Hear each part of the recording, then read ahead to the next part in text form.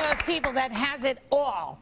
She's got a great husband, a great career, perfect children, and still modeling after all these years. She's got 10 more years left, would you say? Oh, to model? Plenty more. At least. Yeah, I could just smack her. And who else but Cindy could turn a mole into a beauty mark? Please welcome back to The View, the lovely, the talented Cindy Crawford.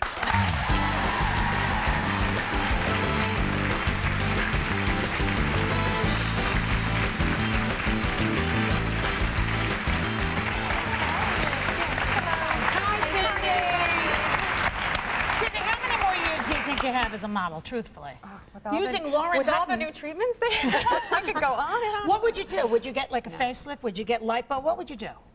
I don't know. I mean, I really think I'm not against any of that. I think it's hard to know. I mean, you see a lot of bad work in LA, so that doesn't really encourage me. I mean, you know what? My mom looks so great. How my old's your mom's mom? 54, and she never took care of her skin. I mean, literally, like, I don't even think she used moisturizer, and she looks great. So hopefully, I'll get her. Yeah, I really think. I mean, if we all had your genes, we wouldn't worry about Botox and lipo. I'm not saying I don't. I know about all of it. You know, I'm keeping it in my file of facts. Well, we know she's going to look great when she's in her 50s, but the question is, can she still model? That was really my point. Yeah, I don't know. Yeah, because Lauren Hutton is in her late 50s now, and she's still modeling. Right. I mean, obviously the jobs change, but they should. I mean, you change as a person, and what you want to say changes. So. Now, we understand that you just returned from Russia, and it's reported in lots of newspapers that you told the reporters you want to go into space. What is Nothing is a joke anymore. I guess Lance Bass from NSYNC had said he wanted to be a space tourist and spend $20 million and train for 6 months and go to space. And one of the cosmonauts joked and said, we'd rather have Cindy Crawford, with a very thick Russian accent, of course.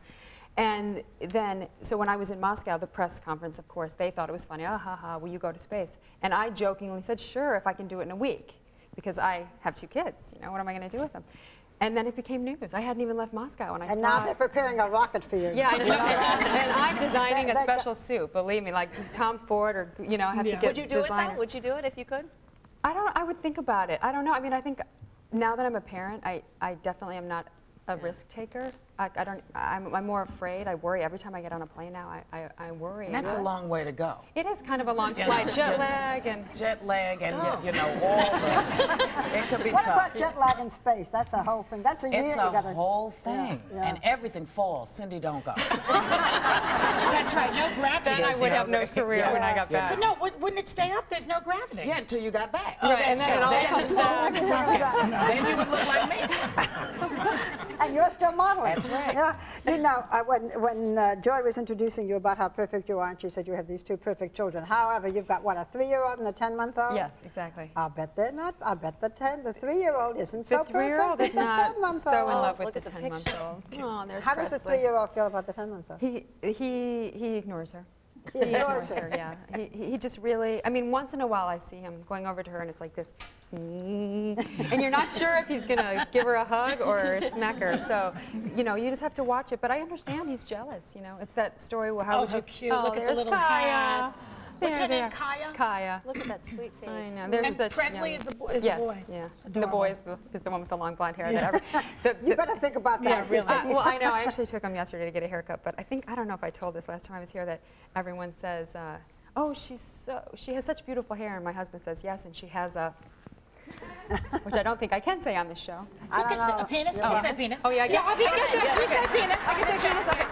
So my husband always, his retort is, yes, and she has a penis. And then I have to tell you that whenever I'm on, Joy takes such delight in saying that, because it just drives me I was put on this earth to aggravate Barbara Walters. One of these days you may say it too, Barbara. They just do it to annoy me. I think Barbara has said it in her day. Not on TV. Not on At least I know what it She's is. never said it. Okay. What did you do during the Lorena Bobbitt stuff? Listen, I did the interview with Monica Lewinsky, so I mean that was intensely fun. But that was just cigar. Listen, but I want to ask you about something that, thank heaven, that makes some sense and it's a little serious. You're here also to talk about strength for caring, which is something that's so important, and it is to help people who are the caregivers for family or friends who have cancer. And in your own family, you had a 10-year-old brother? Yes. Well, no, I was 10 you when were my 10. brother died. He was almost 4. Of cancer. Yeah, he was 2 when he got diagnosed, so he was sick for almost 2 years, and my mother was his primary caregiver. And when I heard about this program, that's what got me interested in Strength for Caring, is because my mother would have benefited so greatly from a program that gave her not only education, you know, how to care for the patient at home, which now they are home even more. Before you were in the hospital, like your whole chemotherapy. Now people aren't, but also the support group of other people who are going through the same thing. And you know, my mother had 3 other kids and no help, and I don't know how she did it. You at that point too. For yeah, a girl absolutely. Not to know what to do. I think that my sisters and I felt very much like we couldn't be bad because we didn't want to add any extra pressure to my parents.